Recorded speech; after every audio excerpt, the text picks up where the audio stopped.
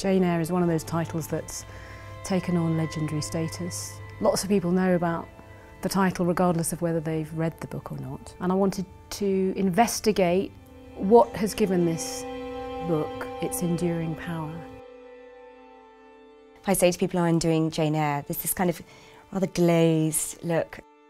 I hope audiences will be surprised by this production because it surprises me as a performer how we're approaching it.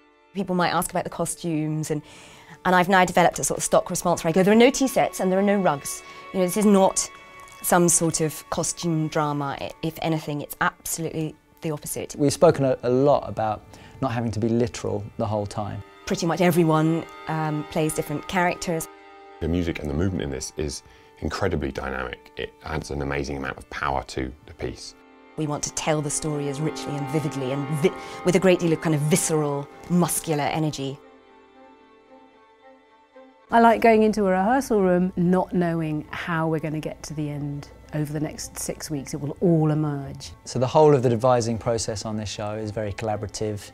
There's very much a kind of democratisation of voices in the room. The first thing to do, obviously, is to pull everything out of the book that excites me. Then I start to work very closely with a dramaturg. And then once we've done that, we've got a kind of skeleton structure, which I will then take into a workshop. We spent a lot of time sitting down, reading chapters from the book, working out which bits of the story were important to us.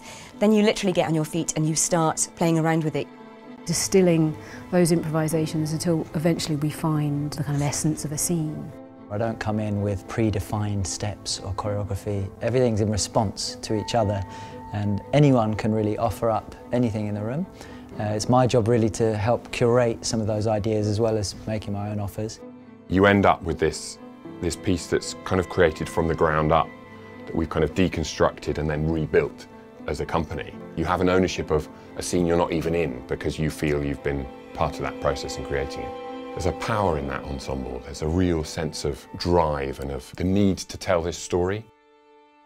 First day of rehearsals, we were all holding up our copies of the book and they're all published with these awful, you know, sort of pastel, you know, chalk pastel drawings of Victorian women with their hair, and nothing could be further from Jane Eyre. People imagine sort of dresses and it's all a bit winsome and tedious.